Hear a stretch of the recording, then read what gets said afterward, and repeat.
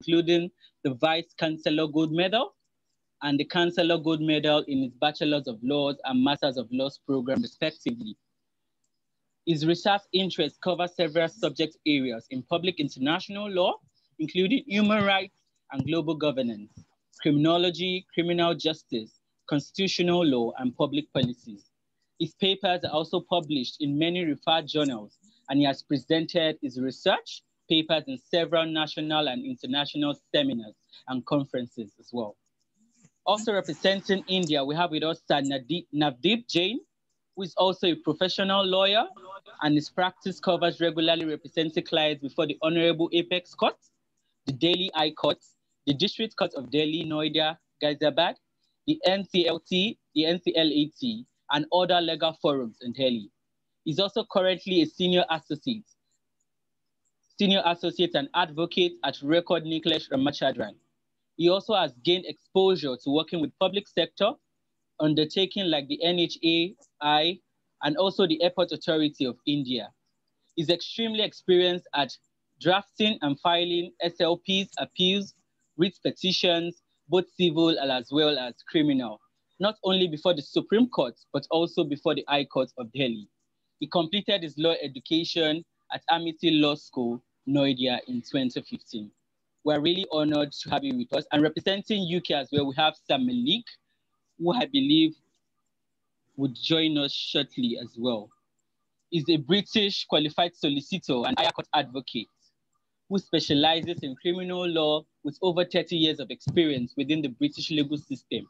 And outside of the legal profession, he has served as a non-executive director on the Primary Care Trust, the NHS, and he has also served as the governor of his local college and served on various community forums and also lectured in law. He's also passionate about theater and has performed on stage in England and also here in Dubai. Now, to take us further in the discourse for today, welcome to every one of our speakers, and to take us further on the discourse we have today, I would like for us, our speakers, can you please turn on your camera, please, for our participants to see you. Thank you very much, ma'am. Thank you, sir. Okay, yes, I'll be starting with Sir Muhammad, who is representing the Bangladesh. Sir, we would like you to enlighten us on what is actually obtainable in your country on death penalty to form as a foundation before we delve into other questions as well. Thank you, sir. All right. Thank you, Shubha, for giving me the floor, and thank you, International Legal League, for inviting me to speak on death penalty. So since I'll be just focusing on the perspective of Bangladesh, I will first give an introduction about the crimes for which death penalty is being given in Bangladesh. And then I'll talk about how much it is obtainable, or how this punishment deters the other people not to commit this kind of crime. So if I start with the introduction of Bangladesh, first of all, I'd say that I'd like to clarify that even though a considerable number of countries have already abolished death penalty, Bangladesh is yet to abolish death penalty. In other words, its death penalty is permitted in Bangladesh. So to be very specific, according to the criminal justice system of Bangladesh, there are a total 60 death-eligible offenses in different laws in our country. And out of these 60 death-eligible offenses, there are 42 offenses for the ordinary people, and then 18 for the military personnel. So, like, if I specify what are the laws that have permitted death penalty to be provided to the offenders, then first of all, I would talk about Penal Code 1860.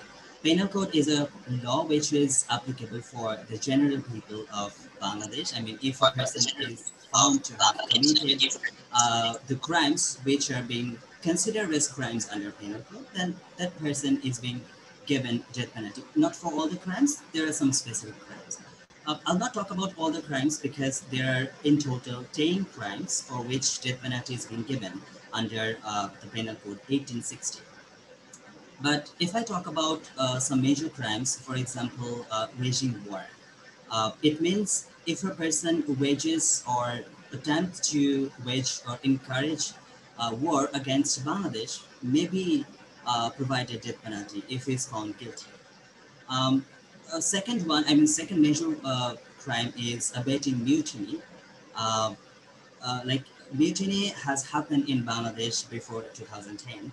So mutiny has become a great concern for the people of Bangladesh. So like if a person is found to have abated mutiny, then that person can be provided death penalty. Third one is, I would say, murder. If a person is found to have committed aggravated murder, premeditated murder, then that person is can be provided to death penalty. And then if a person attempts to commit murder, uh, or if a person who is being already convicted for committing a crime, and the person is being provided life imprisonment, and after enjoying the crime of life imprisonment, or during the enjoying the punishment of life imprisonment, if that person commits a crime which is punishable with death penalty, then that person also can be provided to death penalty. So these are the major crimes which are concerned according to Penal Code 1860. I mean, these are the main crimes. There are some other crimes as well, but these are the main crimes for which a person can be provided to death penalty as per the Penal Code 1860. Uh, Another one is the Constitution of the People's Republic of Bangladesh. I mean, we have a constitution, and according to Article 7A of the Constitution, if a person, if any person by any unconstitutional means abrogates, suspends, or repeal our constitution, or attempts to do all these things, then that person is punished with the highest punishment. So in Bangladesh, the highest punishment is death penalty. So therefore, if a person is found to have committed, abrogated or suspended or tried to repeal the constitution of Bangladesh, which is the supreme law, then that person can be provided to death penalty as per the constitution of the People's Republic of Bangladesh. Now, the third law that I'll be focusing on is International Crimes Tribunal Act 1973. This is a law which is very much important or very much connected to the history of Bangladesh. Uh, as you might be aware of the fact that Bangladesh became independent after a liberation war in 1971. There was a war between Bangladesh and Pakistan. Bangladesh was a part of Pakistan before 1971. Bangladesh was known as East Pakistan, and Pakistan, which is currently known as Pakistan, was known as West Pakistan. So during 1971's war, there were many people, Bangladeshi people, who helped the Pakistani armies to commit different crimes. For example, the most serious international crimes, for example, genocide, crimes against humanity, and war crimes. So the persons who have been found to have committed these sort of crimes, they were given death penalty under the International Crimes Tribunal Act 1973. And after 2010, the trial started in 2010, after almost 40 years of our liberation war. So after when the trial started, there was a demand among the people that the person who have committed crime against humanity, genocide, and war crimes in 1971 against the people of Bangladesh, they should be hanged to death. So this is a major issue which is being dealt under the International Crimes Tribunal Act 1973. Another law which is very crucial, I would say, because this is a special law, especially for the women and the child. The law is known as Women and Child Repression Prevention Act 2000.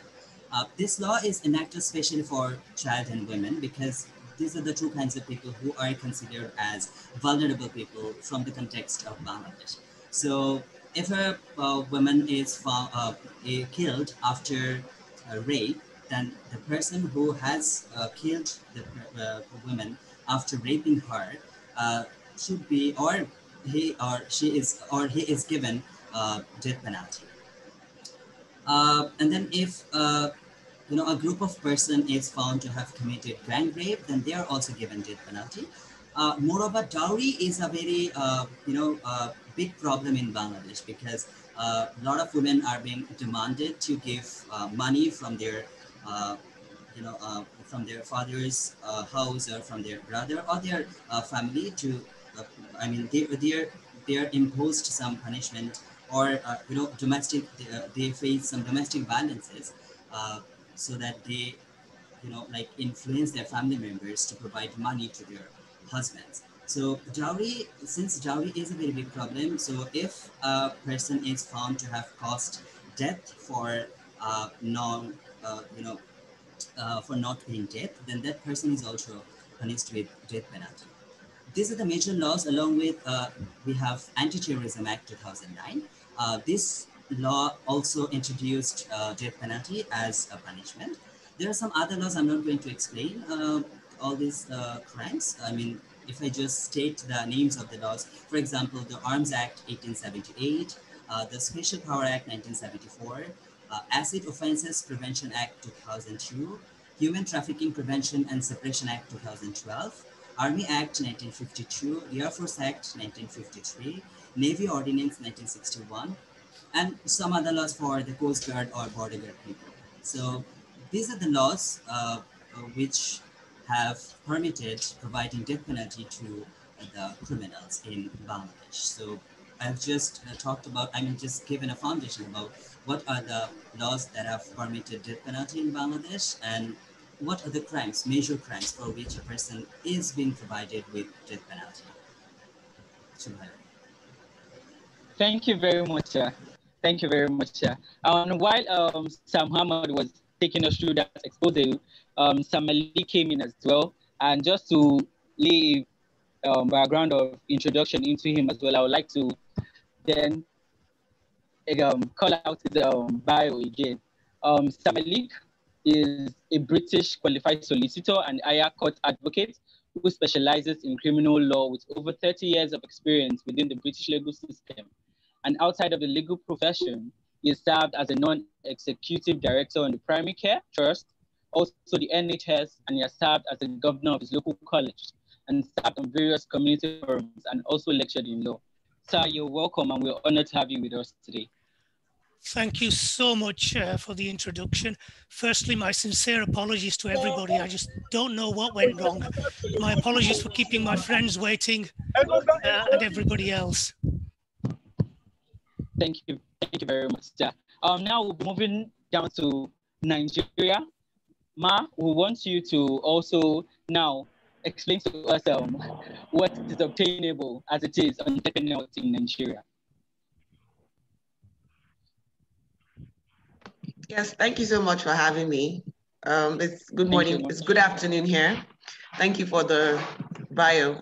First of all, I want to start by saying thank you to the International League, Legal League, for inviting us. And I also want to extend the regrets of the SAN, the senior advocate, for his inability to attend the session. He had an urgent meeting he had to take, and then he was out of the state, so he couldn't make it. So he asked me to express his sincerest regrets to you and apologies. And so with respect to Nigeria, death penalty is very much a part of our laws. You can see that even though as much as the world is moving in a different direction, Nigeria's laws are very codified, and there has been no amendment to abolishing death penalty.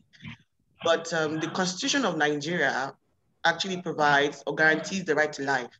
So as I believe most laws do, most countries do. So there's a guarantee for the right to life. However, that same provision says that upon conviction or a particular crime, that right can be infringed upon.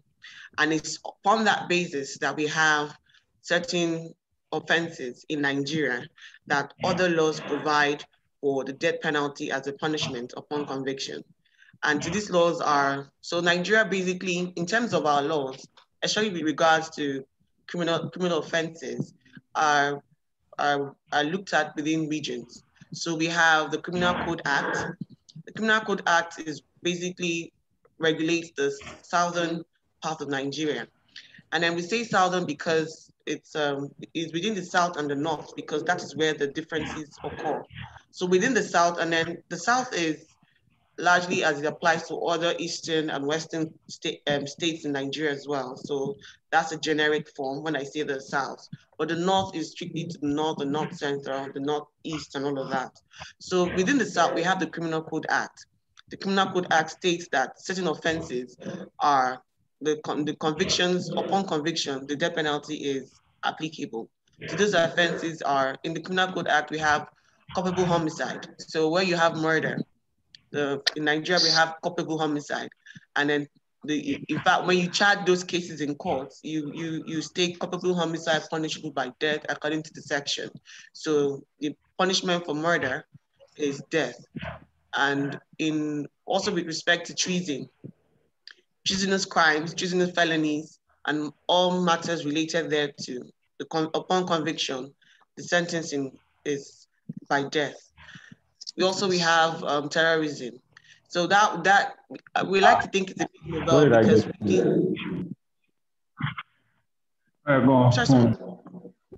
okay. So terrorism wasn't like the Criminal Code Act is an old law. Terrorism is relatively new, 2015, 2016, but it also provides for the death penalty as well. And so where you are convicted of terrorism, there's a death penalty attached to it. Some of the concerns we have with respect to terrorism because terrorism is what we say it is. And then terrorism acts are oftentimes they have their own, there are certain ingredients that, because we know that some groups are labeled as terrorist groups. Then we now wonder, are they terrorist groups because of the political connotations that they may have and all of that. So, but in essence, if you're found guilty of terrorism in Nigeria, the death penalty is the appropriate sentence. Then we also have, but that's for the South. But when you come to the North, there are certain other things like homosexuality has a death penalty in the North. We have rape has a death penalty in the North. We have culpable homicide also. So in the North, we have the Penal Code Act. And so that's the distinguishing factor. So in the South, we have the Code Act. And under the Penal Code Act, blasphemy is punishable by death. Rape is punishable by death. Homosexuality is punishable by death. Apostasy is punishable by death. So all of these, so in the laws is basically on which state you're in, and then the applicable law will apply. But with regards to so that's with regards to the offenses that are punishable by death. But with regards to the laws that allow, we also have certain special laws like the Armed Forces Act. The Armed Forces Act says that if anybody is convicted of treason or related offenses to treason, the punishment is by death. We also have the Armed Robberies and Firearms Act. If you're convicted of armed robbery in Nigeria, the death sentence, the appropriate sentence is by death. And so these are the acts and these are the offenses. They are very much I like to say that Nigeria, it's a very present thing. So in fact, when you handle cases in courts and these are the offenses, it's not even a question of should they or should they not. The laws are codified. In fact, upon charging, you state the offense and you state the punishment that is applicable to that. So it's very much a part of our laws, and it is seen in different states, different regions. And then I don't mention the states so much because we have 36 states and the FCT. Because the Criminal Code Act and the Penal Code Act, they are the foundations, they are the fundamental laws. Because when you go to states, you will see that they are but a replica of what those laws hold. So that's why the most important legislation to look at will be the Criminal Code Act and the Penal Code Act. If you go to a state where it is either in the South or in the North, you will find provisions in their criminal laws that are a replica of what those acts already provide for. So this is what is obtainable in Nigeria. It's a very present concept here, and then we practice it. If you talk about if these sentences are actually carried out, that's now a whole different conversation entirely. Thank you. Thank you very much, ma'am. And now we move on to Sir Navdeep.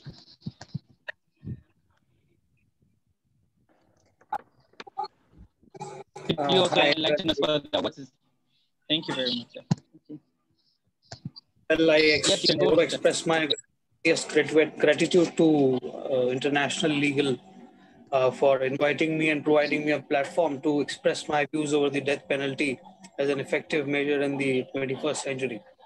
So I would like to begin with the fundamental thing, which is like, what is the criteria of punishment? First of all, we should examine the issue that what punishment is. So why somebody is being, punished with something? There are three objectives behind it. First is retribution, second is reformation, and third is deterrence. So retribution is something, you have done something wrong, and for that wrong thing, you are being punished. And reformation is something, a chance is being given to the person so that he can reform himself. And deterrence is what? Deterrence is providing basically a punishment basically to create a fear in the mind of the person who has done an act which is wrongful, which is not acceptable to the society. So these are the basic three objectives of the punishment. Now, after considering the objectives of the punishment, let's discuss the issue of death penalty first of all. So death penalty is something which is in India, which is being offered in the rarest of rare cases. Now, the definition, I would like to give you a introduction from the very basic day, from the day the Constitution of India was drafted, and from 1950 onwards. So when the situation was when the Constitution of India was drafted for the first time. So in those initial 5 years, the death penalty was a normal punishment for in that scenario. Why? Because the Constitution was evolving, it was emerging, it was developing, it was accepting scopes of other countries' laws also. So in the initial 5 years, death penalty was a normal punishment. Thereafter, in 1955, this was changed to the discretion of the trial court judge who is examining the issue, whether he need to award death sentence to the accused person or he can also award life imprisonment to the accused person. Thereafter, in 1973, the Criminal Procedure Code of our country amended, and in that, the Parliament specifically made a mention that whenever, in any case, death penalty or life imprisonment is being awarded, a reason has to be recorded that why death penalty is awarded to him, why death sentence is awarded to him, or why life imprisonment is awarded to him. Thereafter, in 1979, there's a famous case, Bachchan Singh, with the name of Bachchan Singh. The apex court held that death penalty could only be imposed in rarest of the rare cases where there is no alternative punishment is available for that heinous crime. This law was later evolved in Machi Singh versus State of Punjab, wherein they have stipulated two tests which are to be observed while applying when a judge is trying to apply the punishment of death penalty. So those two tests should comply of number one, something which is uncommon about the crime, and secondly, the circumstances in which the crime has been committed, and there is no adequate other punishment available in the codified laws.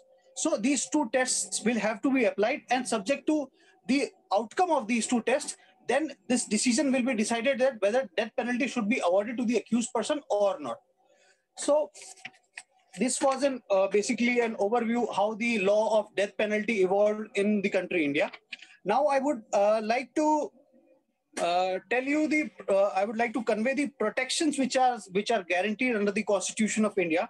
So first of all, Article 21 of the Constitution of India, it stipulates right to life, which means that no person shall be deprived of life and personal liberty.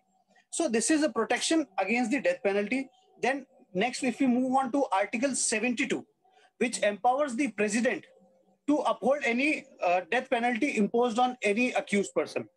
And the third thing which comes is judicial review. Always, even if a death sentence judgment passed by the Honorable Supreme Court, a review may again be filed. So before the Supreme Court only. So this was the third aspect. Now, the fourth protection which is available is Article 134 of the Constitution of India. That is right to appeal. Whenever any judgment, whenever in any judgment, accused person is being acquitted by the trial court, but that penalty has been imposed by the High Court considering the evidence and material on record.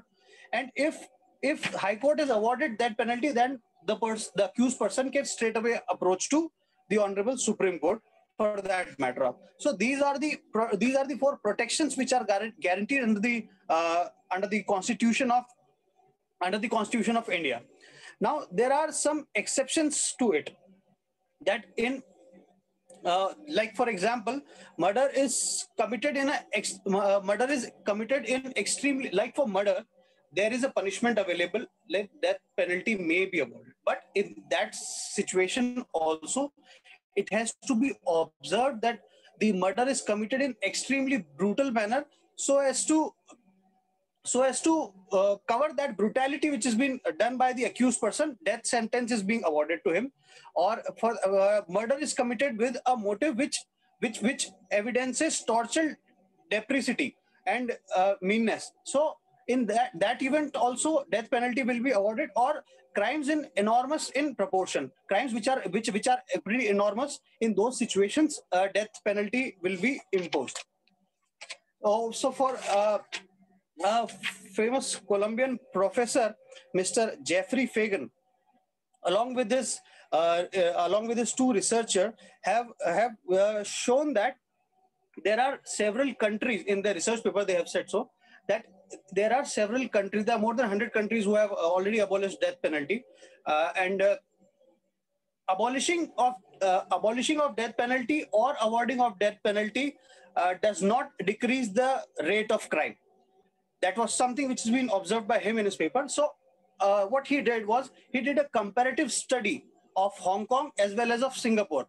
In Hong Kong, the death penalty has been abolished in the year 1993 itself, whereas in Singapore, it is still being practiced. So obviously the geographical situation, the crime rate, both the things are different in both the places. But when the comparison was done, so even though the death penalty is being continued in Singapore, though the crime rate is almost similar in both Hong Kong as well as Singapore. So death penalty is not something which will, reduce the crime rate, but it will not give a good picture to the society, which may be fearful to the society. So this was one of the aspects observed by Colombian professor, Mr. Jeffrey Fagan. There's another professor, Mr. Daniel Nagin. He's a famous criminologist also, who said that if you want to reduce the crime, then rather than strictly punishing the accused person, you should rather improve the system in arresting the criminals.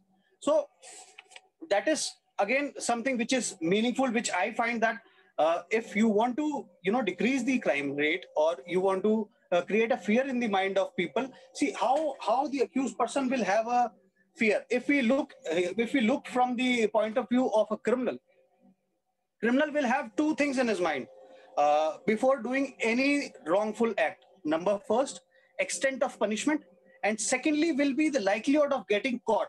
So the former one, extent of punishment, if for a moment kept aside, the likelihood of getting caught will be the first thing will come in the mind of the accused person, or whosoever is intending to do any wrongful act.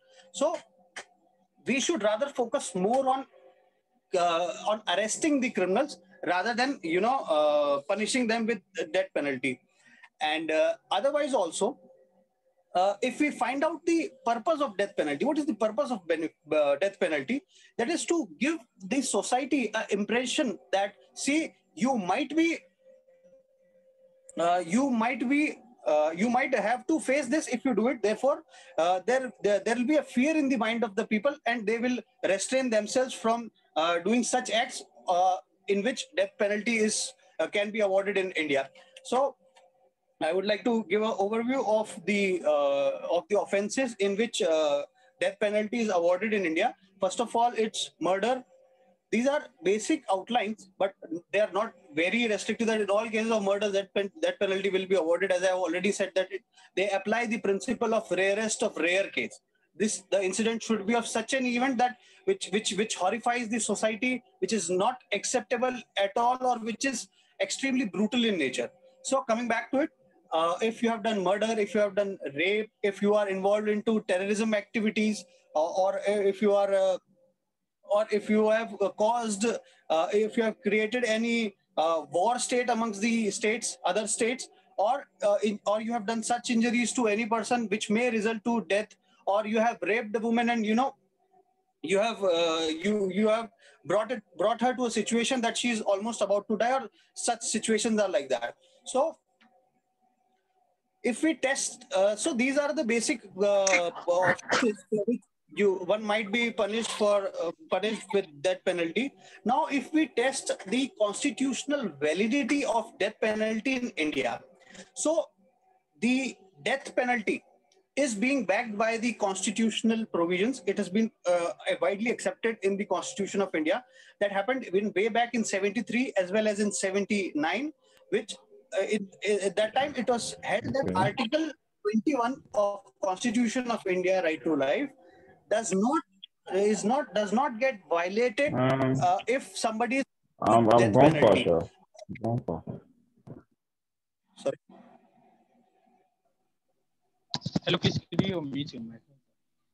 Sorry, sir, you could go. Can I continue? Yes, you can continue, sir. Sorry about that.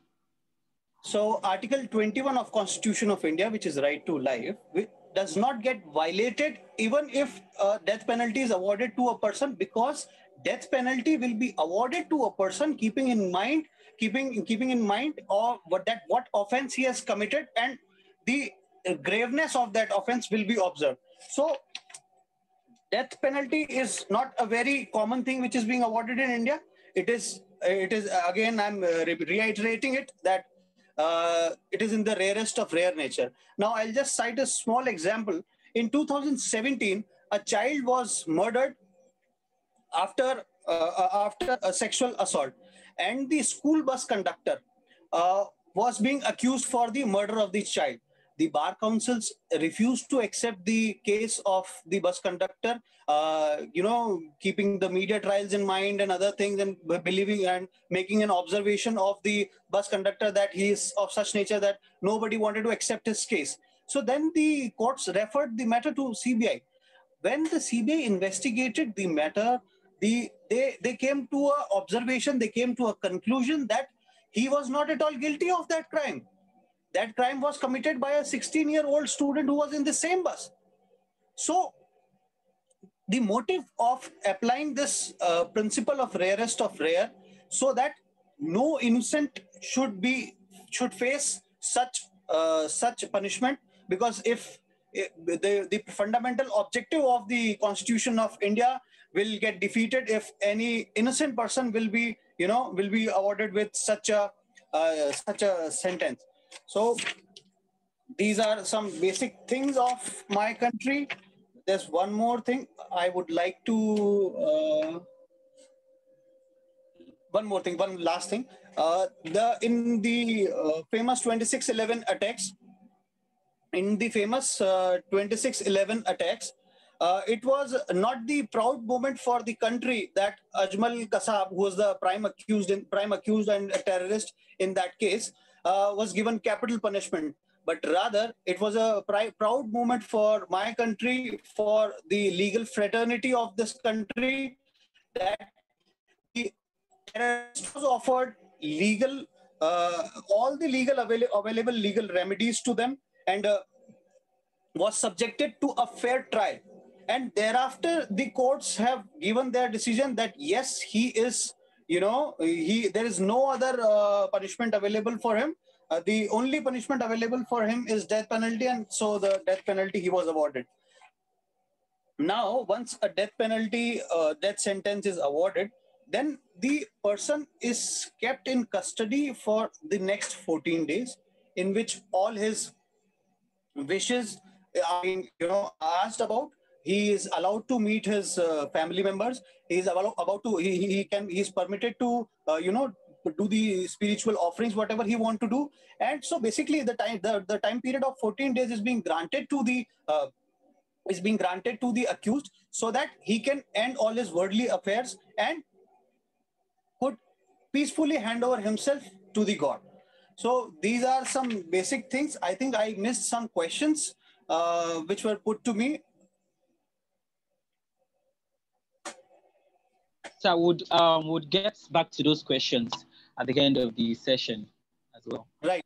I'll get back to those questions at the end of the session. Thank you very much, sir, for that, for shedding more light on what's obtainable there in India as well. Moving on now to Sir Malik. As it is in the UK, there isn't death penalty presently, and I believe their principles relied upon in the UK for its abolishment. Could you please share more light on what's obtainable in UK before now and as it is presently, and how it has best shaped the punishment system in the UK? Thank you, sir. Thank you, Mr. Shobe. Firstly, thank you to International Legal League for inviting me to this forum to discuss the death penalty. Yes, you're quite right. I am the odd one out from my learned friends from India, Bangladesh and Nigeria, who all have the death penalty. And we all have one thing in common, because they still rely on the common law jurisdiction to an extent, which was left by the British. Yet in Britain, as you've quite rightly pointed out, we abolished it. Britain has got a very long history of the death penalty, and we can look back and we can go as far back as 450 BC, when all kinds of executions took place. People were thrown into the quagmire. We've had hung, drawn and executed, where a prisoner would be dragged to the execution place. He would then be hung, then they would chop his body into pieces, etc., and hang it on stakes throughout the city, etc. So all kinds of macabre types of executions that took place. But by the 10th century, and I'm sorry this is going to be a little bit of a history lesson because we don't have a death penalty anymore, so I'll go into the background. By the 10th century, England preferred the preferred method of hanging. The preferred method of execution was hanging. By around about the reign of King Henry VII, which was in the 1400s, from 1409 to 1447, it's estimated approximately 72,000 people were sent to the gallows or sent to be hung. By the 18th century, on the statutes of the English law, there were 200 crimes for which a person could possibly be hung, ranging from simple theft of 40 shillings from a burglary at a house. The old coinage was known as shillings, it's now pounds, obviously, from somebody who stole 5 shillings, even for somebody stealing a sheep or cutting somebody's tree down. Macabre, but that's the way it was. I think the starting point is probably, if nobody has discussed, I came in late, is to look at the definition of a death penalty. What is the definition of a death penalty? Well, capital punishment, also known as the death penalty, is the execution of an offender sentenced to death after conviction by a court of law in a criminal offence. So this does not include extrajudicial killings and so forth. That's a different topic altogether. This is by the state, who has the power and can sanction a death penalty upon somebody who's been convicted of a very serious criminal offence, and that will be carried out. As my learned friend from India quite rightly pointed out, Amnesty International, going back to 2018, there may be further studies in the recent years, I don't know, but certainly by 2018, Amnesty International said that there are 106 countries now who have abolished the death penalty. Go back to 1977, there were only 16 nations that had abolished the death penalty. So now it's almost half the world has abolished the death penalty, and those statistics are quite interesting. I turn to the United Kingdom. I'll quote a quote which was, "Executions are so much a part of the British history that it is almost impossible for many excellent people to think of a future without them." This was by Viscount Templewood, who wrote in the Shadow of the Gallows in 1951. Well, how wrong he could have been, because fast forward 13 years to 1964, that is when the last 2 executions in England took place, of a Peter Allen and a Gwyn Evans for a murder. They were the last 2 people in England to be hung. They weren't told that they were the last 2 to be hung, unfortunately, but they were the last 2. A year later, in 1965, by a private member's bill, by an MP by the name of Sidney Silverman, presented a private bill in Parliament to abolish the death penalty. It's interesting that this abolishment bill came about in Parliament rather than through a vote by the public of what they may have said. In any event, that vote in the Commons was passed by a majority of 200 votes to 98. Subsequently, the bill then was presented at the House of Lords, and again it was passed by a majority of 204 votes to 104 votes. And the act that was imposed was the Murder Abolition of Death Penalty Act 1965, which effectively suspended the death penalty for murder over that period, for a period of 5 years. However, Britain still kept the death penalty for treason and for piracy. That was still there, but nobody during that period was hung from 1965. In 1969, the then Home Secretary, James Callaghan, on the 16th of December 1969, presented a motion that the abolishment should be permanent. And in 1969, the death penalty was permanently removed, apart from treason and piracy. That continued. And it was only until recently when, in 1998, the Human Rights Act was passed and the Crime and Disorder Act, that eventually they abolished the death penalty for treason and piracy. And England became completely an abolitionist. So we are now abolitionists.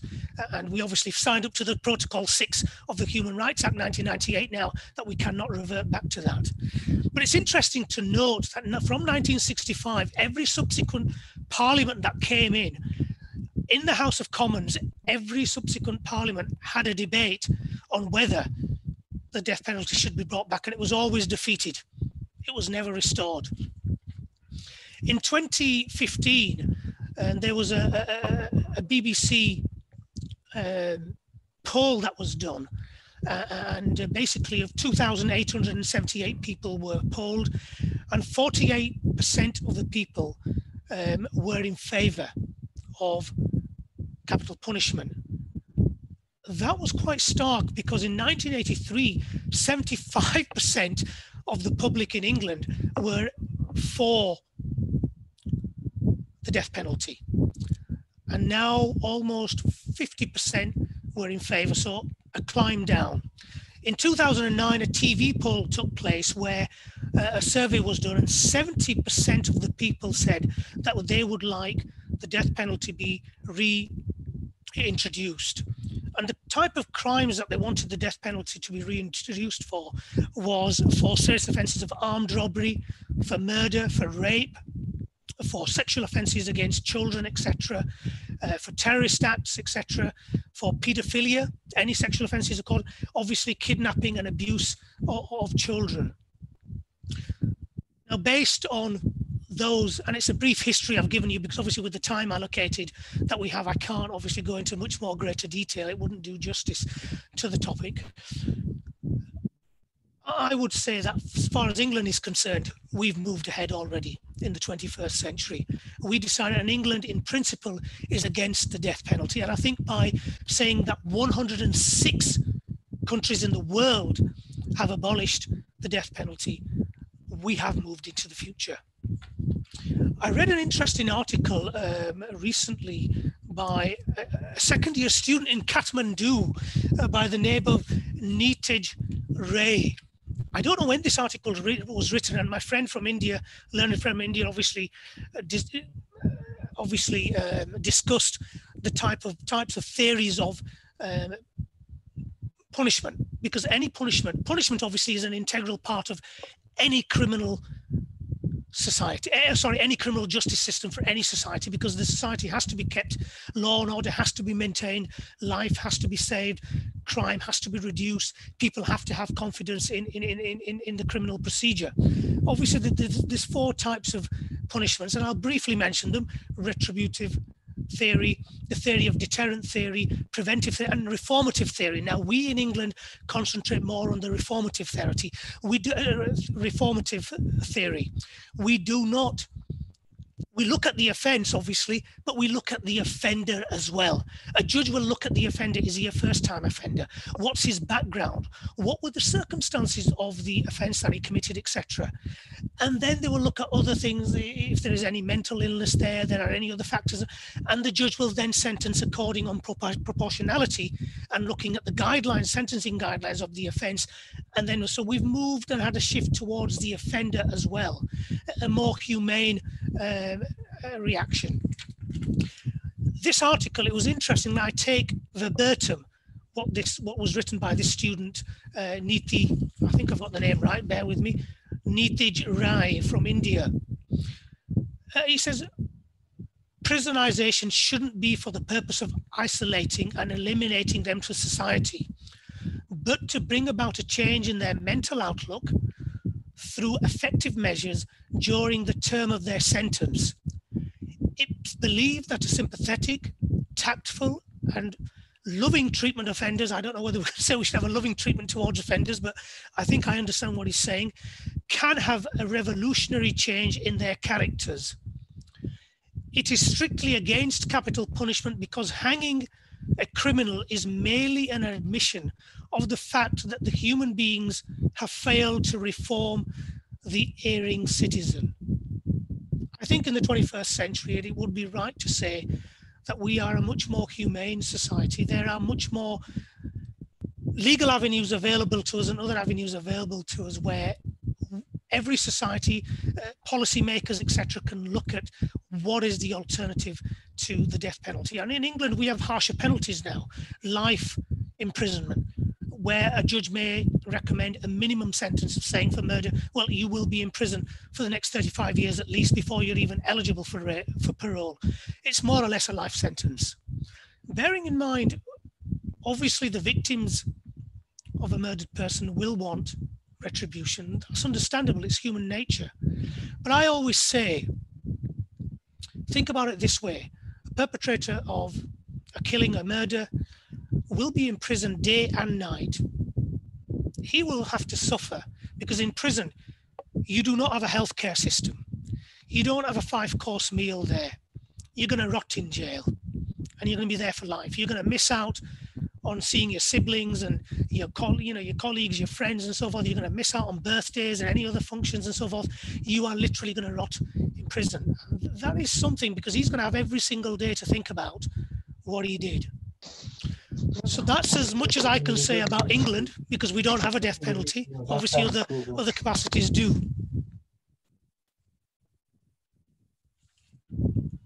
Thank you very much, sir. That was really enlightening. Thank you.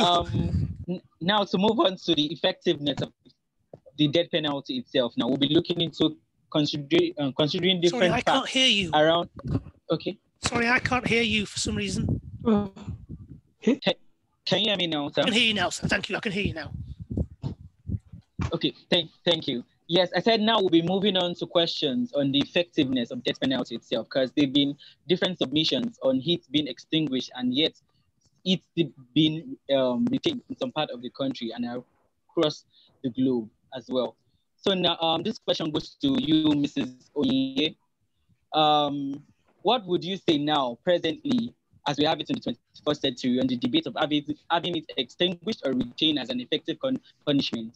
Would you say death penalty has actually been a punishment that has been able to deter criminals in Nigeria?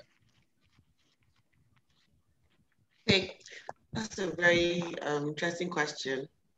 But I think that from all that I've heard, to follow back on what Mr. Malik said, some of the things that has happened to Nigeria is that most of the things that we have done has been an importation of other laws.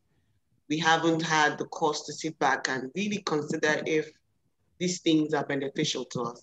So that's why the death penalty is still retained in the form and fashion it is now.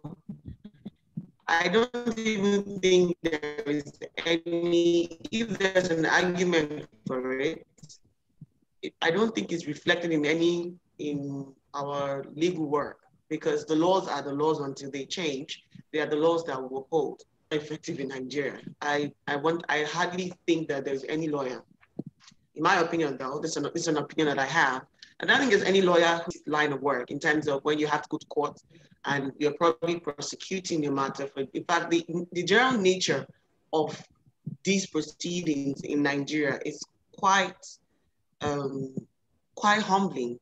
You know, if you're in a scenario where this is being done, this is being handed out as a sentence, the entire courtroom itself has a very somber atmosphere, and as we are more pomp and pageantry about it, because when you know death sentence is coming, the judge robes in a different attire. So even if your client is even if your client is waiting for sentencing, just the attire of what the judge is wearing, you almost like can infer that this sentence is going to be handed out. And so the entire atmosphere is somber. But in all of this, Nigeria is still in chaos. And I feel that it's so much more, not that we're not having the conversation, is that our criminal justice system as a whole, it needs to be completely overhauled because it's not working. And sometimes some of the conversations we're having now, for someone like me in Nigeria, it's a bit removed, because these are not the conversations we're having is how do we ensure that there's proper investigation of crimes? Because if we want to hand out a death penalty, we must be sure that the person who's committed the crime is actually the person who committed that crime. So we can't even verify, we are not at a place where we can be sure about the investigatory procedures. We're not even sure about how the entire proceedings is handled, because you can be on a criminal matter for years. In fact, before we get to the point of death penalty, a lot of accused persons now are behind bars for awaiting trials that they will not see in the next 1 year. And even if they're in court, that matter can spend over 10 to 15 years trying to get to this sentencing. So the death penalty is so ineffective. We haven't even, sometimes in some cases, we don't even get to that conversation yet, because we're just trying to get through the investigation. We're trying to get through the proceedings before we get down to sentencing, to even begin to see if it is, useful or not. But one thing I can say that is encouraging is that we haven't had an actual, this sentencing hasn't actually been carried out in a very long time in Nigeria. So the effectiveness now, I think our entire criminal justice system has not allowed us to fully appreciate that, whether it is effective or not. But just in the entire, for me, in the entire proceedings, I feel that there's something fundamentally wrong with the death penalty. Even as a lawyer who practices in the courts, if you feel the taking of a life is not normal. Some judges even break down in tears when they hand out the sentencing, and some prosecutions, some counsels even cry in court. Some are, beside themselves emotionally because of the implications of what those things are. But we haven't been able to fully appreciate its effectiveness or ineffectiveness, because we haven't really gotten to that point where we can sit back and say we've handed out 100 sentencing and then this has happened and the crime rate is reduced and all of that. But because of the nature of our justice system, crime is now relative to our economic situation. It's relative now to geographical locations in Nigeria. It's now relative now to the general standard of living, So it's not effective in that we haven't really done it. And I think it will still not be effective even if we do it, because there's certain fundamental things that we need to sort out within Nigeria before we can have those conversations. But I think this is good because maybe we might not have a perfect system, but I think that it makes us appreciate that when we get there, we can have all of this settled. But I want to say this, if I'm actually making any point at all, is that Nigeria is not in a position to really speak on data in terms of how we affect, because we haven't really done it. And then the system is just is broken, that we can't fully appreciate it. But because we have there's no reform, because I know there's no reform, the economic situation is very poor. There are no deterrents, because even if you're deterrent, you're hungry. So the crime rates just keep going up because the standard of living is very poor and all of that. But I like to think that we are progressive in the sense that we haven't actually carried out any sentencing, any death sentencing we haven't executed anyone in their numbers. So I think that's very encouraging to us. So that means we are doing the right thing, but maybe we've not legally provided for those areas yet. Yes. Thank you for such an enriching answer. Thank you very much, ma'am. Now, can you hear me? Yes, I can. I can hear you. Okay. Thank you very much for such an enriching answer. Now, you're welcome. to Sir Muhammad. Still speaking on the effectiveness of death penalty in Bangladesh, I would like to know, what would you say about the submission in the context of what is prevalent in your country with death penalty still in place? There's a saying that the majority of death penalty states shows murder rates higher than non-death penalty states. What would you say for Bangladesh in this regard? All right. First of all, like in my opinion, I believe that the punishment of death penalty is a very harsh punishment for the accused person. So it is actually my opinion. However, like a social context of a country varies from country to country. We do share a lot of similarities in terms of the practices, the customs with India. We have a lot of similarities. I mean, Mr. Navdeep was talking about some cases that we used to refer to in our context as well. So even though from the social context of Bangladesh and India, death penalties are being permitted, but for some people, even for me, it's an inhuman punishment, and it's really a harsh punishment. Now, if I talk about the effectiveness in Bangladesh, I believe another thing is that instead of providing death penalty, it's more important to increase the rate of conviction of crimes.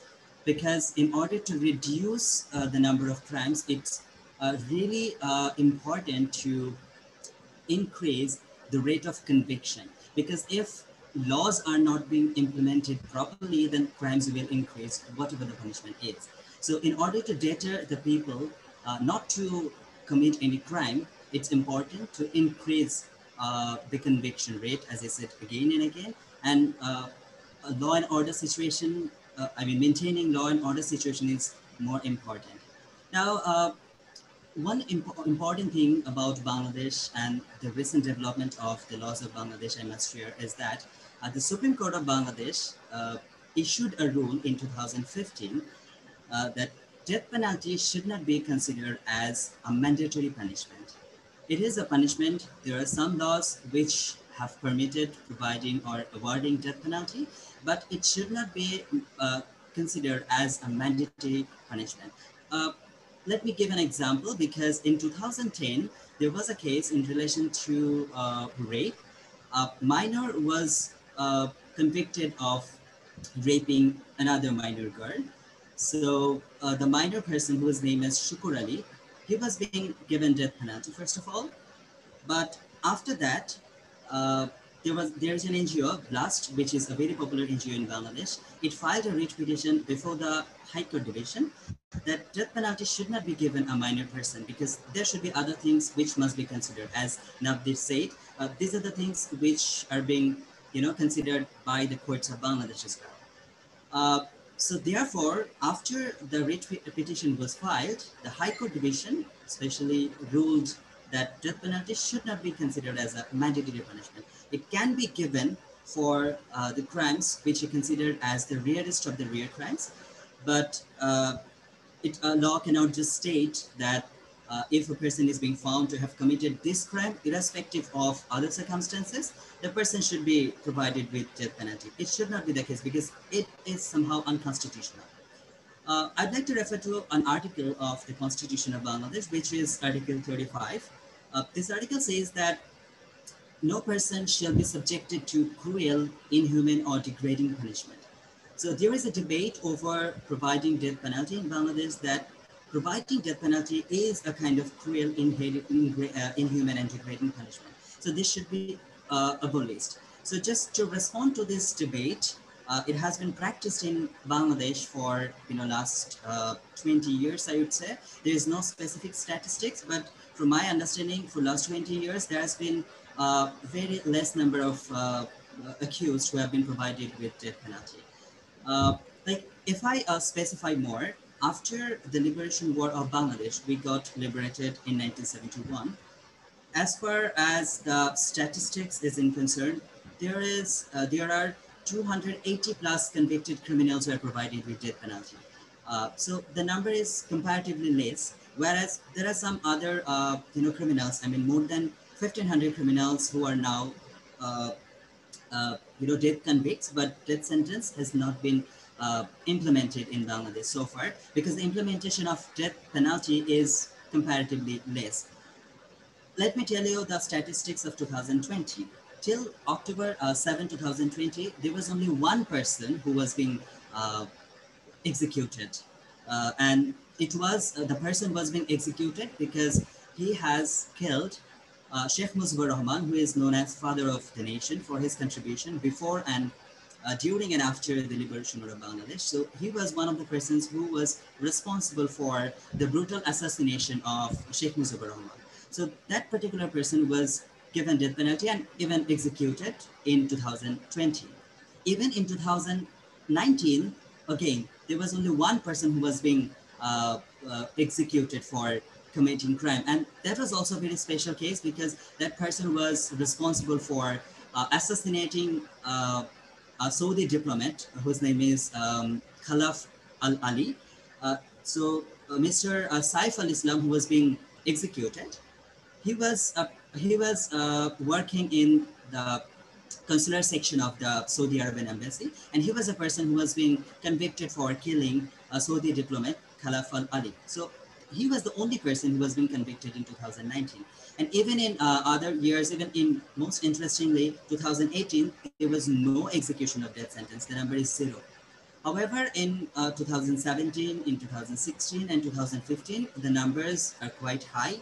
I mean, in 2017, there were 10 people who were being executed. In 2016, 6 people were executed. And these are the people who were responsible for committing genocide, crimes against humanity, and war crimes during the liberation war of Bangladesh in 1971. So Bangladesh, from my opinion, Bangladesh has also, progressed a little bit by reducing the number of execution, even though a lot of people are being imposed death sentences after convicting themselves, but then they are being provided pardon after a certain period of time. So this is how Bangladesh is executing death sentences in Bangladesh. But in terms of effectiveness, there is no specific statistics, I would say, but number of crime is increasing in Bangladesh. If I just tell you about the present scenario, right now the young generation are demanding for hanging the rapist, just simply for rapist. So they are demanding that the rapist should be hanged, they should be killed in an extrajudicial manner.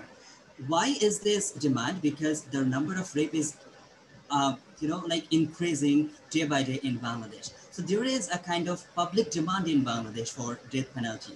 But as far as the criminal justice system of Bangladesh is concerned, the number of execution of death penalty is reducing. And we also consider that death penalty should be practiced in a restricted manner. It should not be provided to the persons who are being always found convicted for different crimes. Even corresponding to Mr. Malik, I would say I believe the reformative theory. I believe in the reformative theory because the criminals should be reformed. They should be given a second chance to be a reformed person. So these are the things which are being, quite in a mixed situation in Bangladesh. There are debates over abolishing death sentence. At the same time, there are many people who are demanding that death sentence should not be abolished. Even for the rapist, it should be made unquestionable that they should be provided with death sentence, because the number of rape is increasing day by day. So we are in a mixed situation right now. But I'd like to note one thing lastly, that from my part, I believe that increasing number of conviction is more important instead of providing death sentences. Rather, the criminals should be given chance to reform themselves. But it depends on some, socio-economic issues, as well as Oni said, that there are some restrictions of the economic sectors or the resources of a country. So if you want to implement the reformative theory, to the fullest, then you have to have enough number of resources as well. So these are the things which are being faced by the people of Bangladesh, and we are still improving. The legal system is still advancing, along with some debates right now in Bangladesh. Thank you. Thank you very much, sir, for such an elaborate answer. Thank you very much. Okay, now to move on to the next question, I would pass on the mic to Ashna. Please, are you here to take the next question for Sir Navdeep? Yes. Hello. Mr. Navdeep, there are some questions for you in the chat box. I would like to address those questions to you. Elena is asking whether the four protections in the Constitution of India against the death penalty are created because India is trying to gradually move towards finally abolishing death penalty. The four protections are not being guaranteed under the Constitution of India because India is shifting to abolishing of death penalty, number one. Secondly, eventually in 2017, these four protections have been guaranteed since way long. Like these have evolved before 2000. So these four protections exist in the Constitution of India from a very long time ago. And this is not because the India is shifting to abolishing of death penalty. But again, as the Law Commission of India, it has recommended the swift abolition of death penalty, and death penalty should be awarded only in two types of crimes committed by people, and those two categories are terrorism, number one, and number two, waging war against the state. So this is a recommendation yet. It has not been formally, enacted into a law. But yes, this is a recommendation, and India is gradually shifting to abolishing of death penalty. Thank you so much, sir, for the answer. There's another request for you asking for the case name that you repeated in the end. If you could later put it in the chat. I'll proceed with the next question. Ayush is asking that since you mentioned that deterrence is one of the aims of punishing a criminal, don't you think that protection from death penalty eradicates the entire motive behind it? It is widely seen that judges refrain from giving out death penalties to the convicts. So instead of fulfilling the entire motive of criminal law, that is to set up standards of a safe society, it is encouraging the people at a certain degree. For example, if they murder someone in a certain less brutal way, they would be given a lesser punishment than those who commit the same crime in a much brutal way. This question is open for all the panelists who would like to comment on the same. So I will attempt to answer it first since I am in the group. So thank you. Firstly, this theory of deterrence will get defeated. I don't agree to it because see, let me put it to you like this: if you have committed a crime of murder, there is a punishment for it which may be extended to 10 years or life imprisonment or death sentence. So that depends on the discretion of the judge who is awarding the sentence, number one. Secondly, it has to be seen the brutality of the crime. As I already said, that death penalty is something which attracts the attention of the Human Rights Commission, as well as other things also which affect the society in toto. So therefore, these protections which are guaranteed under the Constitution of India, that is to restrict the awarding of these sentences. And though death penalty is being practiced in India, but the thing is that whosoever is the accused, whether it may be a terrorist of any country or it may be an Indian citizen, when he is being prosecuted or trialed in the courts of the India, at that point of time they go through such a grievous process of trial that it is it that, let's say, if somebody is convicted from the trial court in 3 years or 4 years or in 5 years, then he has the option to appeal the matter before the high court. Even if he doesn't get relief in the high court, he can file an appeal before the Supreme Court. If even his appeal gets dismissed, he can file a review petition before the Supreme Court. Once the review petition is dismissed, he can again file a curative petition before the Supreme Court to review the judgment. Even not succeeding there, he can file a mercy petition before the President of India. In that, he will ask for a recommendation from the Home Minister of India. So this is a tedious procedure. And it is a very, very filtered process that somebody is being awarded death penalty. That means that he will have to go through this rigorous process of trial. Of at each and every forum, he will be, filtered with something. So if at all there is a likelihood that considering likelihood of considering his crime or his act is of nature that it may be compensated to life imprisonment, or for that matter of any other punishment which is not death penalty at all, he will be awarded with that. As I earlier also said, the motive of the courts or the aim of the Indian courts is not to award death penalty, but death penalty should be awarded to those who has committed crimes which are not at all acceptable to the society, or which are very heinous in nature, very grave in nature. So that is.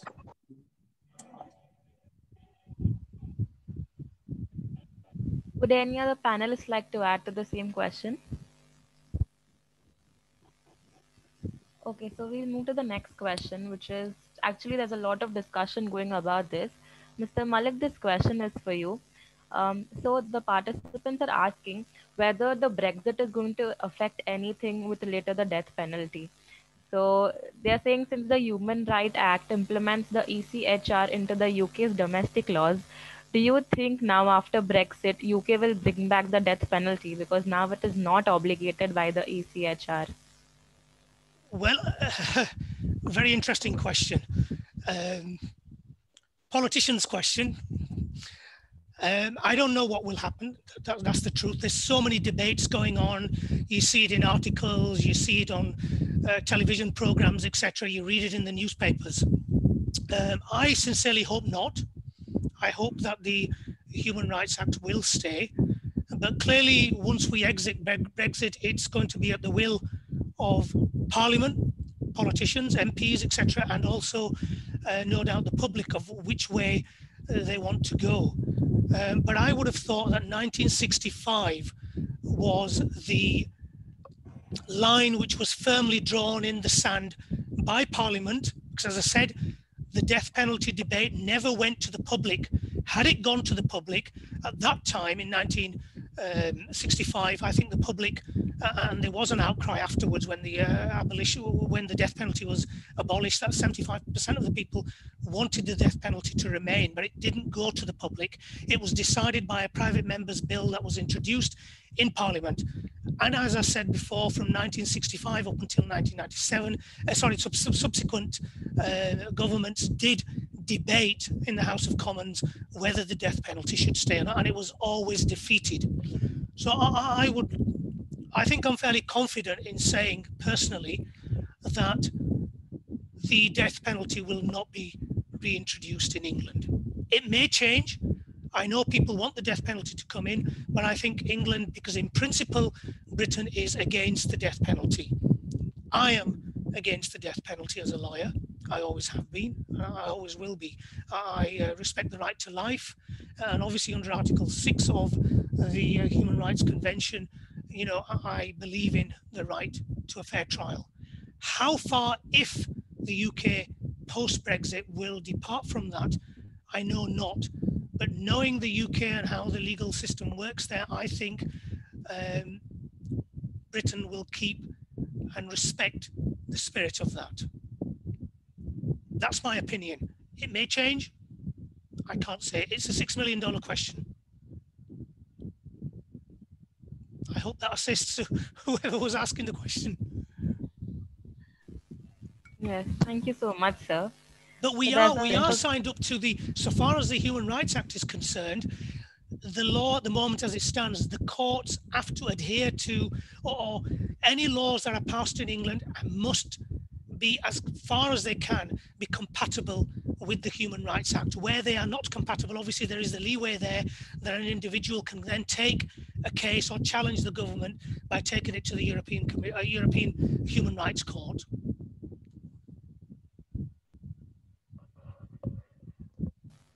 Thank you so much, sir, for the answer. Pleasure, pleasure. There's another question. So much. Okay. Yes, Shabaya, go ahead. Okay, just as an addition to the question that was asked to Sam Malik, I would like to ask again, if death penalty was to return to the UK, what sort of crimes do you feel would result in execution? Well, murder, obviously, of a child, murder of even an adult, clearly, if it's in cold-blooded or premeditated murder. I think certainly in relation to terrorism acts, because London has seen now its fair share of terrorist attacks, as the world has, where innocent victims at large have obviously died and lost their lives and so forth. Certainly sexual offences of children who suffer at the hands of the accused. Those are the immediate ones that come to my mind. Certainly paedophilia related offences, because paedophilia is an ongoing menace for the whole world, and there are notorious gangs out there, worldwide networks that obviously are dealing in child abuse and so forth. So those, I think terrorism is a very hot issue in England, certainly. And people have asked and said, well, look, you know, is it right that we should have? But you've got to also bear in mind, and this was noted by my friend, learned friend in Bangladesh. You've got to look at, it's interesting that when it was debated in Parliament to abolish the death penalty, it was more on morality and on humanity. Never was it mentioned miscarriages of justice. It wasn't brought up, and yet we have had miscarriages of justice in England. One that always, and I'm sure all law students are taught on the LLB law degree, that still brings my hairs on my arms stand up, is the one of Derek Bentley, the 19-year-old, 20-year-old young lad. 4 words that sent him to the gallows: let him have it. He was a young man, even though he was 19 at the time, but had a mental age of 12. And this was shown to the court at the time. The judge, his sister, again and time again said, look, he's mentally not all there. He's, you know, he's got mental health problems, etc. It was later on proved that the police officers in the case had lied. Later it was proved that when those words were shouted from where he was stood and where the shot took place, it was his accomplice who fired the fatal shot and the police officer died. That those words could not have been echoed to him. And there was always doubt. Did he mean let him have it, as in let the officer have the gun? Or did he mean let him have it, as in shoot him? But he was made the scapegoat, and he was sentenced to death because they couldn't sentence the co-accomplice because he was 16 at the time. Obviously later on he was posthumously pardoned, but what good is that? You can't bring the dead back to life again. The other one is the famous Birmingham 6, in the wrong place at the wrong time. Those men, let's imagine, what if they had been executed and this had come out, transpired later that glycerine, you know, could be on the hands because they were playing with cards, etc. Their confessions were beaten out of them. There were mock executions in their cells where police officers came and put hoods over their heads and put guns to their heads. They had barking dogs at them, etc. and so forth. This all came out later on, and they were eventually released, at least, thank God. They were compensated in money, but had they been put to the death penalty, we couldn't have brought them back to life from the grave. So in that respect, you know, it is better to sentence them to life. And if then evidence comes up that they were sentenced, they were innocent, at least they can be released and compensated. Obviously, we can't give them back the lost years of their lives, etc., and so forth, but at least they still have their life.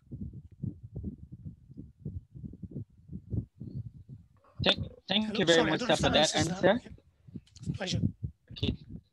Yeah, thank you very much. For want of time, please, we'll be rounding up shortly because we are. I'm sorry, there were a lot of questions there that I've not had a chance to reply back to. I apologize.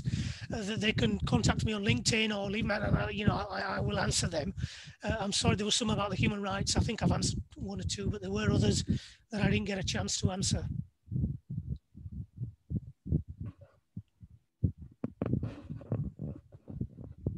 Yes, sir. Thank you very much.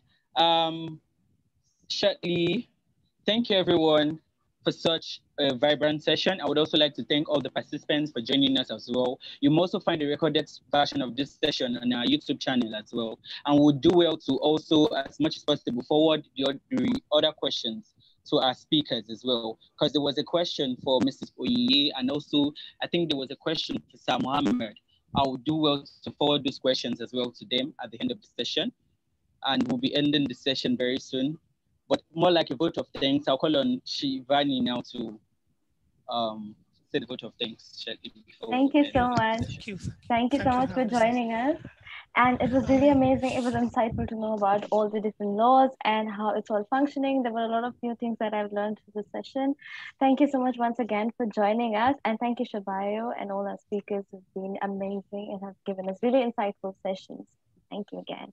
And to all the ones who have participated, you guys, thank you. Thank you for having us there. Thank you to the audience. Thank you for having me. Thank you very much. Thank you. Thank you so much for inviting me. Thank you very much. Thank you. Thank you very much for having me. Thank you. Thank you for having me. Thank you. Thank you.